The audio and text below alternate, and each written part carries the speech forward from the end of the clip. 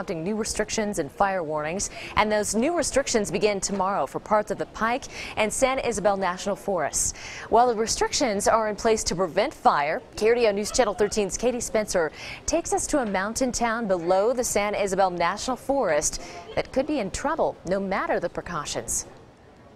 The town of Beulah is quiet now, but that could change in an instant.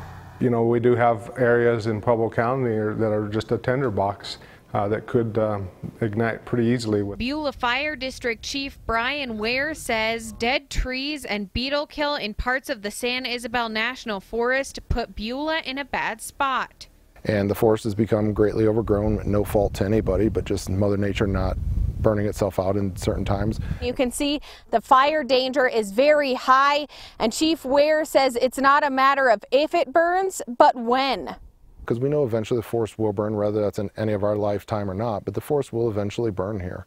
Fire mitigation is underway in some areas, but in order for it to be effective, Mears says the public has to take an active role. To make sure that there's clearance around their homes, that they don't have any trees over the houses. Right now, fire crews here are watching the response to the Hayden Pass fire. It helps everybody to improve their response on the next fire, which could be sooner rather than later.